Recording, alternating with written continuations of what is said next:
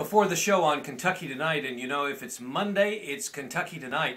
Tonight, charter schools, an in-depth discussion with some very interested people, a couple of legislators and two others, and I'll tell you who those are in just a minute. But you know, there are still a lot of questions about charter schools.